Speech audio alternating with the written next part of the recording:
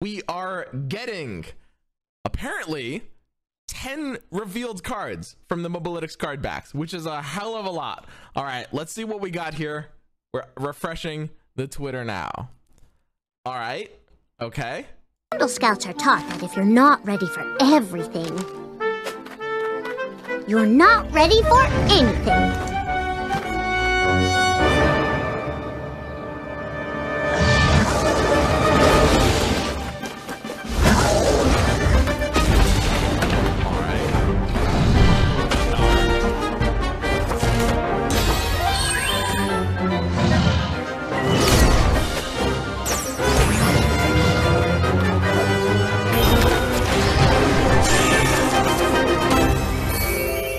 But the best adventures are usually the ones you never expected to take. So, I think it's okay to not have all the answers. You just need the courage to keep looking.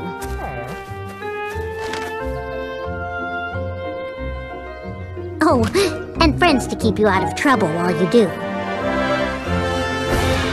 I can't wait to see where the next journey leads.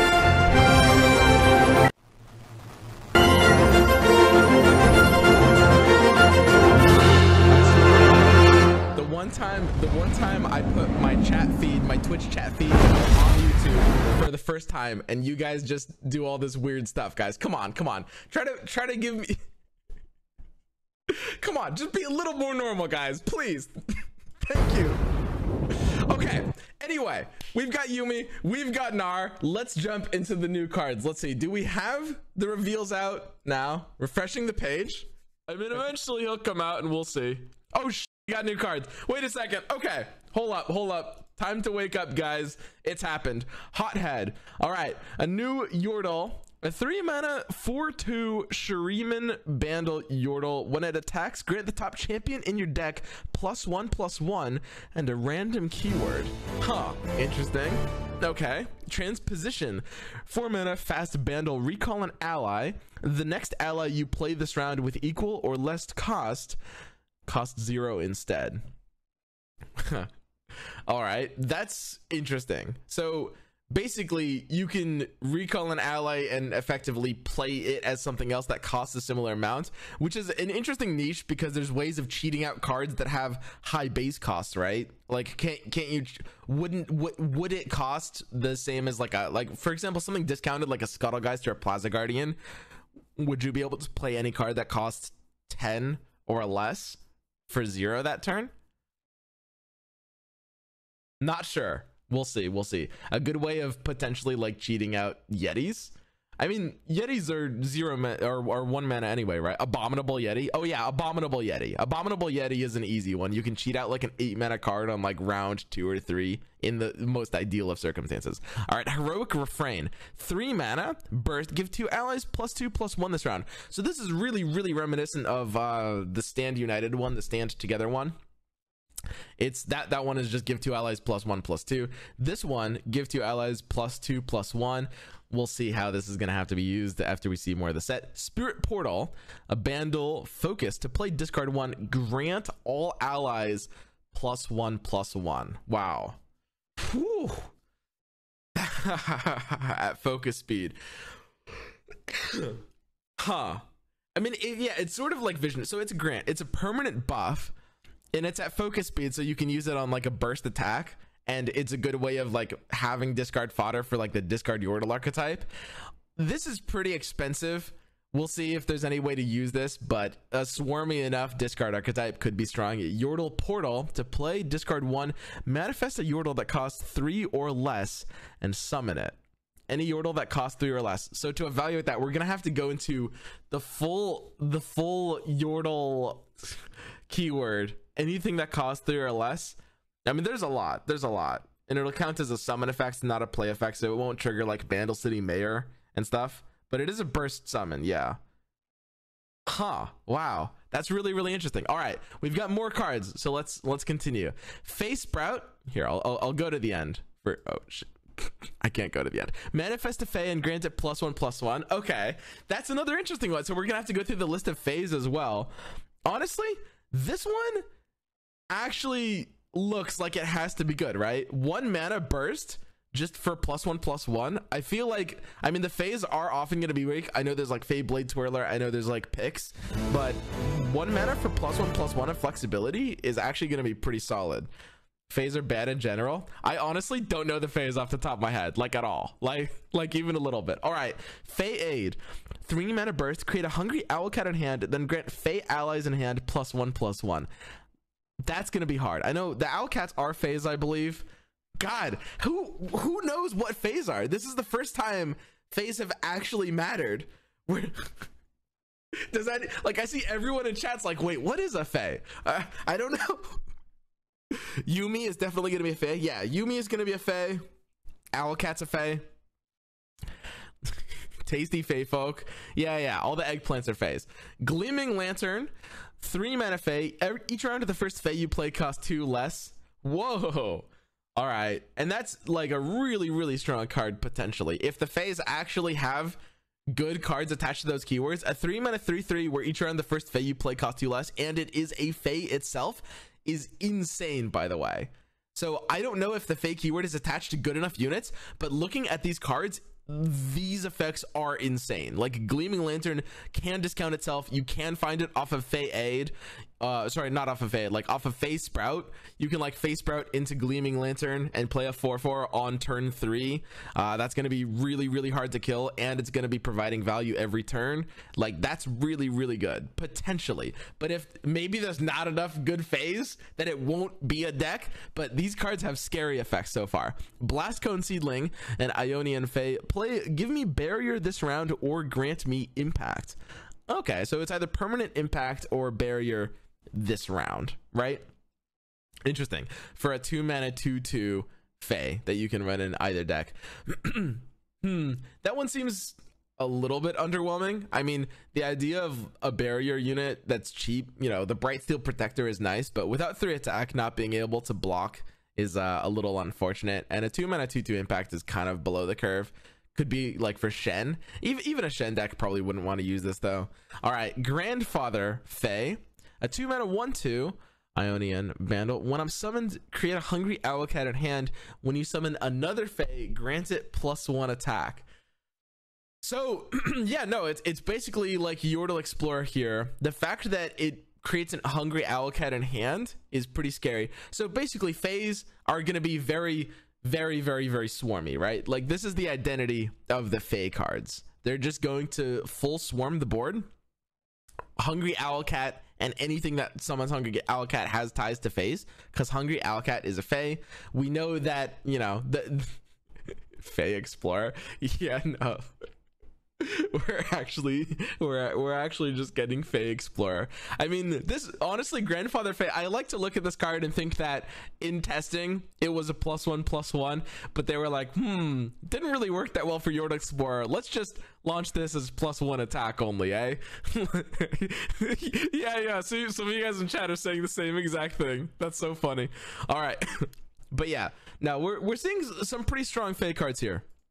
So let me go ahead, and we're gonna actually, to be able to talk about these cards, we're actually gonna have to pull up a list of the Fays and even some of the Yordles, of course, because to be able to evaluate. Wait a second, what was the Yordle?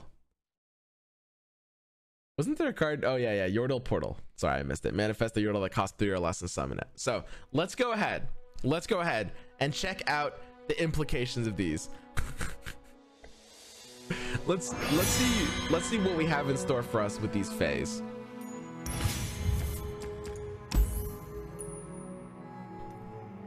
All right, so the manifest a random Fey. Loud? Yeah, sorry. The in-game volume is a little bit loud here. There we go. All right. So in terms of manifest a random Fey at 1 mana burst, and of course, you know, with a manifest of random Fey, you're also getting +1/+1. And each round, the first Fey you play costs 2 less. These are some really scary effects. So the first thing is Gleaming Lantern is a pure Bandle City card, right? You can't run this as an Ionia card.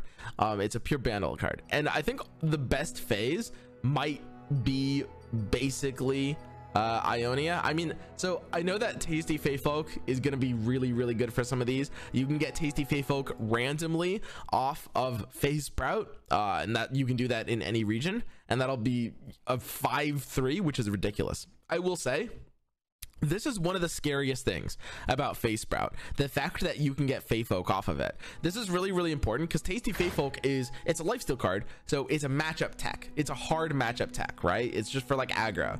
So any deck that is just casually running Fey Sprout is going to have a chance of just pulling out Tasty Fey Folk and getting basically the hard aggro counter on the spot, right? Which, yeah, no, it's pretty good, as some of you guys are pointing out in chat. We've got 1, 2, 3 Fays coming into the game. It's not going to be able to pull Owlcat because Owlcat is a token card. And how many Fays? 1, 2, 3, 4, 5, 6, right? So we're probably going to get more Fays, but we can assume there's going to be probably roughly 12. So your odds of manifesting any given, including a random Tasty Fey Folk, are probably going to be in the realm of like 25% off of that card. When you get it, it'll be a 5-3 lifesteal, which will absolutely shatter aggro. Loping Telescope is going to be pretty good off of this. The +1/+1 will allow it to, you know, block fearsomes and stuff. It's still going to be basically a random body that's just good for chaining manifests, right? So Loping Telescope is good. Honestly, the current Fey aren't bad, right? Swool Squirrel is going to be pretty useless. Furious Fey Folk, however, is actually going to be nice because even though the card isn't good, the fact that it's a nice expensive card in the pool as a potential like value unit, as a potential finisher, it's kind of like when you get it off of Bandle City Mayor randomly, which is just, you know, being able to have an expensive option that you can just like put down. When you're low on steam, you just manifest and you're like, oh yeah, no, I'll take a 6-4, a 6-5 quick attack that gets impact sometimes. Sure, right? So that's not bad. Yeah, there's a lot of decent Fays in this game for this. Wow, there's actually like no Fays in this game right now. This is crazy. I mean, Flower Child and Pix aren't going to be great. Of course, what you can see here when I search Fey, a lot of them are just Yordles, right? Because they summon Owlcats. But like when you get a Loping Telescope, you're happy. When you get a Tasty Fey Folk, you're happy. And then it's literally just like those and Swool Squirrel and Fey Folk, right? And of course, any new Fey that they're adding. And they're probably going to add more. But like Gleaming Lantern is very good and very scary. I do, however, think, and we don't know this for sure. We don't know this for sure. But it seems likely to me that the Fey archetype is going to be a committed Bandle plus Ionia archetype. That's my guess. We'll have to see how it plays out. But for example, if you really want to get value out of Gleaming Lantern, then you might end up running cards like Tasty Fey Folk as well, right? Tasty Fey Folk, of course, is a pure Ionia card, and Gleaming Lantern is a pure Bandle card. Now, if you're running other Fays like Swool Squirrel or Pix or Flower Child, those are all mono Ionia cards. But as of right now, we don't have like a ton of important Fays that are only Ionia. I suspect we'll get some, and that's why I'm suspecting that the Fey archetype will be Bandle Ionia. But as of now, from what we've seen so far, you could just build it Bandle, right? It could just be a Bandle deck with Gleaming Lantern, you know, and a bunch of Owlcat summoning stuff. We'll see. I think they'll give us things that will force us to be an Ionia, but we'll have to see. Is Yuumi Ionia? Yuumi would be a Bandle Targon card probably, which means you'd be able to run it in a Bandle Ionia deck if you're going for a Fey deck. Fey Blade Twirler is literally a Yordle. His name is Fey Blade Twirler. Yeah, what's up with that? How did this happen? How did we get here? Who knows? Who can say? Who can say? Anyway, I've got to kind of like look through these a little bit and see kind of like how this archetype is going to play. Then there's the create a hungry Owlcat in hand and then grant Fey allies in hand +1/+1. Honestly, I mean, I don't know how many Fays we'll be able to run. It feels kind of hard to run a full Fey deck. At the end of the day, this is a good way of buffing all your hungry Owlcats. If you hungry Owlcat, however, it doesn't really have an amazing buffable stat line, right? They're 2/1 spell shields, which means if you buff them once, then you're gonna be able to get 3/2 spell shields, which isn't useless. I mean, you're blocking fearsomes at this point, you're putting out noticeably more pressure. But if you're trying to like buff them a second time with another Fate Aid, or perhaps what was the Spirit Portal, yeah, like if you're just like going wide and swarming and buffing, the stat line of Allocats becomes like a 4/3, which is really, really awkward for a double buff. You're not really going to be able to like do a lot with that stat line. So it's just it doesn't feel like there's a lot we can do there. At the end of the day, all the Fae cards, we're gonna have to wait to see how they're gonna fit into the bigger picture, because we know we're gonna be getting more Fae synergy in the future. The one that I'm most interested in talking about is actually this card, Transposition. Recall an ally. The next ally you play this round with equal or less cost costs 0 instead. This card is interesting because, as you guys have said, you can in theory cheat out some stuff pretty fast, right? It's a self recall, right? That is basically comparable. I mean, we can think about cheating this out in decks like Ari Kennen would probably have no business using this. I don't think they play anything expensive enough. I mean, you're not going to use this on like Sign-In, I don't think. Yeah, it would be a worse retreat in a deck like that. Ice Pillar looking kind of juicy. Ice Pillar is kind of interesting. Sure. Yeah. Ice Pillar actually looks kind of scary off of Transposition. There's definitely some cute things you can do with it, right? Like here, let's brainstorm some ideas together. Yeah. Ice Pillar is adorable. You're not really cheating it out early, because so the play would be like you play Ice Pillar on turn 8 or earlier if you've ramped. Then you can transposition it, play like a matron, or you can play Ice Pillar again because it just refills your mana, and then you just, you're able to transposition for 0 mana like a matron or some kind of Yeti. If you're really doing a nut combo, the cute thing is the Abominable Guardian, right? The Yeti that you can in theory cheat out very early. The only problem with this is like there's basically no way this will make any sense as a deck. The point of Abominable Guardian is a full Yeti deck, which Bandle doesn't help with. And if you already have the Abominable Guardian out, then you don't really even, I mean, you're happy just having the free 5/5 that early, right? But for like maximum meme potential, you would be able to cheat out. You would be able, if you had Abominable Guardian on turn 2 or 3, you could then wait, could you? Yes, yeah, you could do this on turn 3. That would be the earliest. That would be the earliest you could possibly do this, right? It would have to be exactly 2 Yeti Yearlings. That's 2 mana. On turn 3, you'd have 4 total mana with the Abominable Guardian out, and you would use that mana for Transposition, and you could play any 8 mana or less card from your hand on turn 3 in the maximum meme combo. This will definitely not be competitive. Absolutely not. But being able to play any 8 mana unit on turn 3 would be really hilarious in those hand states where you've drawn exactly 2 Yeti Yearlings, Transposition, and Abominable Guardian, and all by turn 3. You would be able to do that, which it's hilarious. What can we do on turn 3 that would be funniest with this? Well, I mean, it even works on champions, right? Yeah, because it's any ally that you just play. Tryndamere on turn 3. There's a lot of these that would actually have to be like, it would have to be within either Bandle or Freljord, right? Mirror Mage on turn 3 is hilarious. Yeah. God.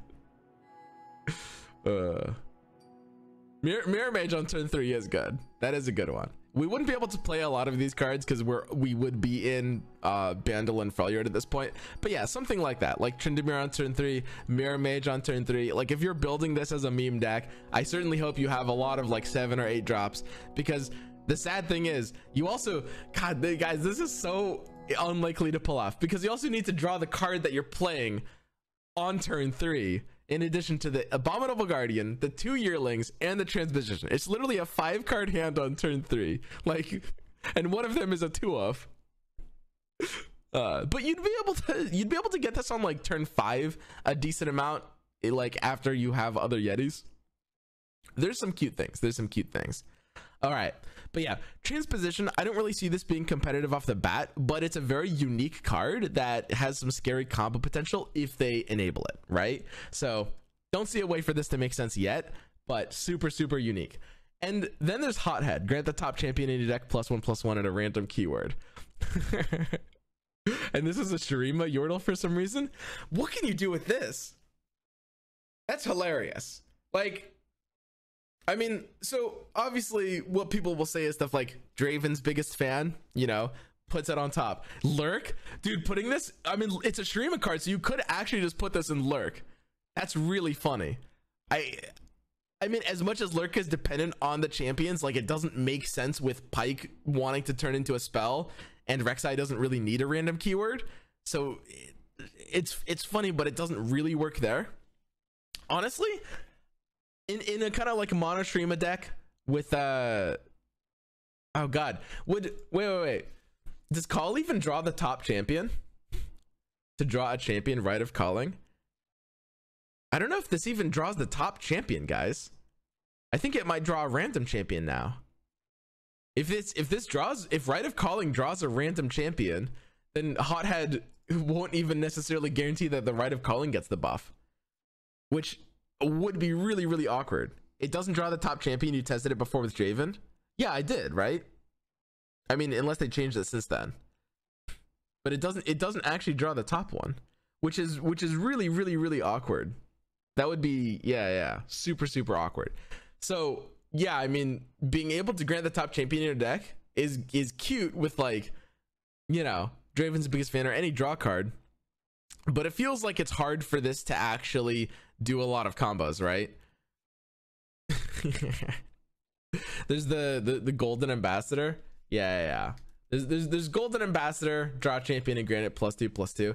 If Hothead is able to draw the buffed card from, like, Golden, or sorry, if Ambassador and Call are able to draw the buffed card from Hothead, then there would actually be a really cool combo there, but that would only work if they changed it, right? And unfortunately, I think Hothead, they designed this card to not really be reliable enough to be competitive, but it's really, really interesting. And random keywords are actually scary. I think this effect is a lot scarier than people think. +1/+1 and a random keyword can actually tear some ass. Like, it can actually do some really, really crazy things. There's a lot of champions in the game. Like, imagine Draven just coming down as a 4/3 with a random keyword in addition to quick attack. There's a lot of very, very scary things this can do. That being said, I don't think it's designed to be consistent enough. If it doesn't work with if it doesn't work with Rite of Calling or Golden Ambassador or Entreat, then it's just not going to be able to be consistent enough at doing what it wants to do. And then the last thing that's interesting to kind of like break down here is Yordle Portal, right? Manifest a Yordle that costs 3 or less and summon it. That's super interesting. How good is that? And it summons it as well. And of course, the Hothead, the card we just looked at, is a Yordle that costs 3 or less. I believe that's the only one that we just looked at. So yeah, we've got the pool of Yordle Newbie, Wizened Wizard, Trevor Snooze Bottom, Mentor of the Stones, Petty Officer, Pompous Cavalier, Thunderfist, Fussy Caretaker, Bilge Rat Rascal, Vandal Painter Mayor. Okay, I can't read all these. There's too many goddamn Yordles in this game.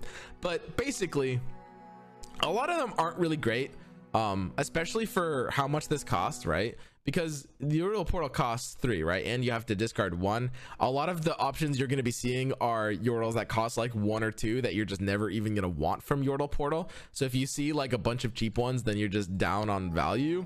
And really, you're just trying to hit... what even are you trying to hit off of this? None of them are really amazing, right?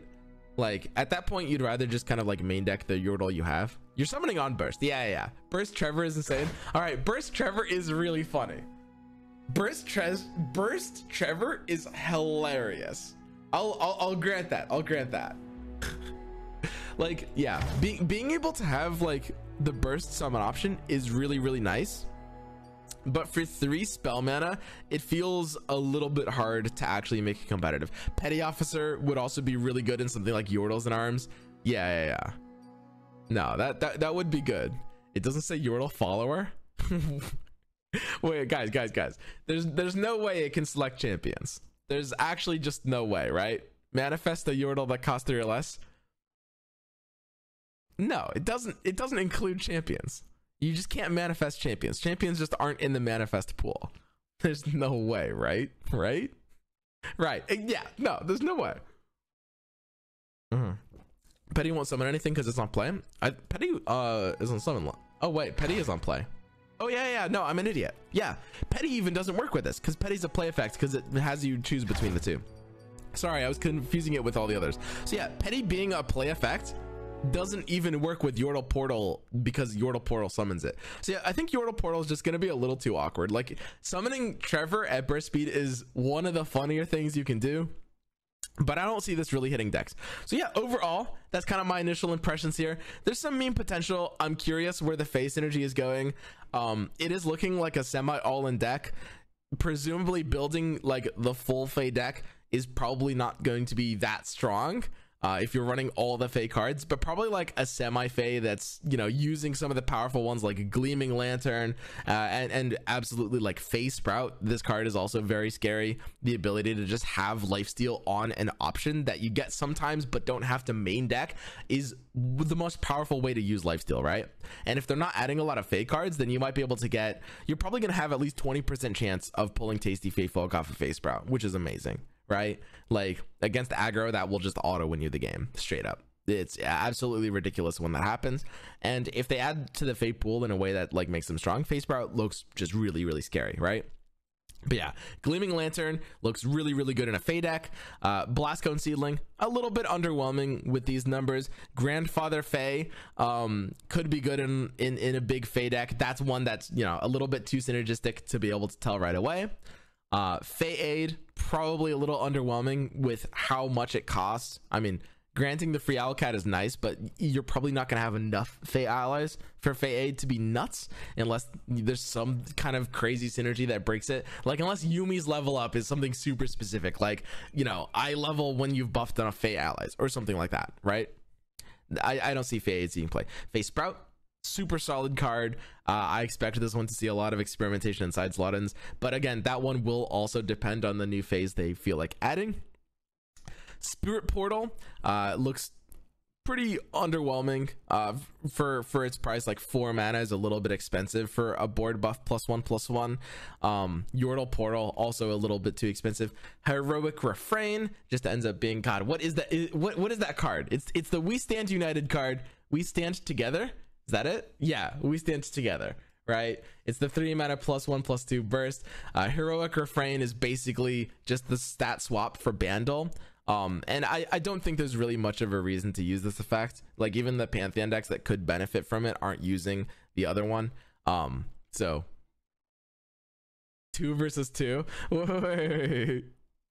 Wait, did they? Oh God, oh no, it's literally unplayable. Oh no, oh no. So we stand together. Here, let me pull it up here so you guys can see it without it being covered by the chat box. We stand together. Wait, it's literally unplayable, guys. It's literally unplayable. We stand together says the number 2. It says the number 2, and Heroic Refrain says the word 2. Oh no. Oh God, why would they do this? This happens so much in Legends of Runeterra. There's so many cards. There's so many cards that they do this with. This is the worst offense. There's a Reddit. I can guarantee you guys, someone's typing up a Reddit post right now. Literally unplayable. Heroic Refrain TWO. We stand together just says 2. Oh God. Oh, my OCD, dude. That actually, this one hurts me. Like, normally I don't care, but these cards are literally designed to be like effectively parallel cards, and they just had one job. They play like check Brothers Bond. I mean, yeah, Brothers Bond will say which one of these is wrong. Brothers Bond uses the number 2. All right, so we can confirm it's this new one, Heroic Refrain, which is the wrong one. All right. Yeah, and then of course we've got Transposition, powerful meme card. We'll see where this ends up going, but unfortunately I don't see any combo with it right now that wouldn't be absolutely trolly. And Hothead looks kind of cute. I mean, this will probably randomly happen a lot off of just stuff like, yeah, I mean, you'll get this off of like Bandle City Mayor, right? Like, even if you're not main decking Hothead yourself, you will be able to get it off of random stuff. And honestly, even so, as a 3 mana 4/2, it has a solid stat line. And even if you don't have a way to search the champion, if you play this on turn 3, there's a good chance you'll have drawn a champion. So if you're running 6 champions in your deck, most champions that you run in decks like this, you're going to be keeping in your opening hand. The odds of drawing a champion by turn 6 that you would have gotten off of Hothead, you've got what, 3 natural draws. It's not really high, but it's not that bad. It's higher than you might think, depending on the deck and the mulligan phase and how many champions you run and the exact turn you're looking for. It'll be like 20 to 25%, which is actually not bad. Like if you just slap this on turn 3, 3-mana 4/2 is not great stat line, but if you draw like a 4/4 Lulu with, I don't know, quick attack on like turn 5, then that can be worth it, right? So I don't know if I would main deck Hothead, but I think this card, especially like when you get it off of random things, might actually make bigger waves than it immediately seems. All right, so yeah, that's the initial impressions for today's reveals. Overall, I'm curious, you know, what we're getting out of this Fae archetype. I honestly have no idea what we're getting out of this Fae archetype. I mean, Yumi's gonna be a Fae, and apparently they like just buffing all the Faes in their hand. There's probably gonna be more Owlcat cards. They really like this Owlcat card. It's just like everything just summons Owlcats. This is the Fae deck. Your board is gonna be 6 of these guys for some reason, I guess. I don't know. It's who knows, but it's looking like that's the direction this is going. Yeah, no, overall I'm excited for this reveal season, so I'll see you guys tomorrow for the next reveal. If you're watching on YouTube, remember you could have been watching this live on Twitch, because as the reveals are dropping at 9 a.m. Pacific Standard Time every day, I'm live on Twitch reacting to these live. So see you guys there, and yeah, see you tomorrow for the new reveals. I don't know how to close out these videos.